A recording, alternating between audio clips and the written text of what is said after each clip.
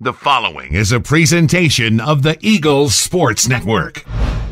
Alongside senior defender Helen Seed on the Eagles Sports Network, I'm Tanner Swift as the Eagles get a 4-2 victory over the Queens Royals here at McCowan Field and get your first goal of the season there off that corner from Lara. Walk us through that play. I'm not really sure what happened. It was a great delivery from Lara. I think it might have just hit me on the bum, honestly, but we've been working on corners and we've always been trying to score something off them, so it was good to finally get one in the net. What was the mentality and message coming into tonight after that tie versus Lenore Ryan on Wednesday?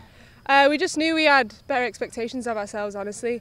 We just wanted to come out, work as hard as we could, win as many balls as we could and just get as many goals as we could, and we did pretty well, I think.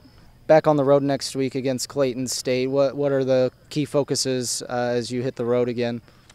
Playing away is always pretty difficult, but we just want to keep the winning streak, keep that ongoing. It's not a conference game, but we're just going to treat it like any other game and try and get the win. 18 consecutive decisions here without a loss at McCowan Field. You've been here for all of those. Tell me what it means just to defend home field, or did you tell your team about it coming into the season? I didn't honestly know that it had been that many games, but I love playing here. Playing at home is always just awesome, so it's been great to keep the wins and not lose here that many times, so it's been great. Helen, congratulations and thank you. Thank you so much. She's senior defender Helen Seed. I'm Tanner Swift, and this is the Eagles Sports Network.